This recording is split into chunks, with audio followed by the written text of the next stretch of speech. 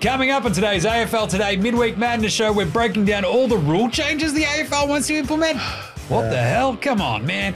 Hey, Alex, what's your favourite part from today's show that also features Eliza Riley from Code Sports talking the West Coast Eagles and Fremantle Dockers? When Eliza Riley slaps down Stats Guy. It's not hard to do. Stats Boy, what's your favourite part? Nah, it was great interview. Just Harley Reid versus George Wardlaw, if the Rising Star had Harley Reid in it. Bit of an interesting one. Very cool. We are talking midweek winners and losers. We're talking the Hall of Fame. We're talking Nas. We're talking, the Rising Star race. It's all going on. It's all in the AFL Today show right now. Anyway, over to the Dockers. Can you convince us that Freo aren't frauds, Eliza? What are we doing here? I mean, they smash Melbourne and then they come over here and get smashed by the Dogs. It does my head in. Says something about Melbourne, doesn't it?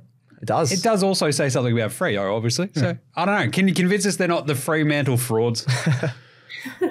What happened to Flag Mantle? We're changing that. That was a couple of weeks ago. Suddenly it's Fraud Mantle. What's going on?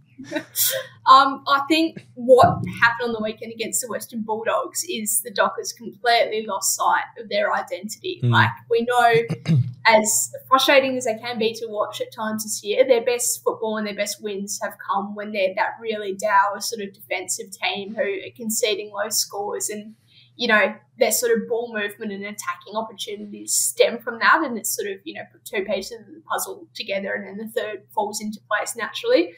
So I think they got lulled into a bit of a false sense of security with what happened against Melbourne and just how easy it was for them to pile on scores. And, what was it? They kicked 141 points. But very rare for Freo. Fremantle, doing that. So I think they got maybe a little bit ahead of themselves, thought, we can play this sort of shootout style of footy and, pile on the scores, and it's just not going to work against the better teams in the competition. Like, they are a defensive team and they strayed away from that. So if they can get back to that sort of, contest defensive method, I think they can be thereabouts in the race to the top 8. But for me, I'm still going to take a bit of convincing.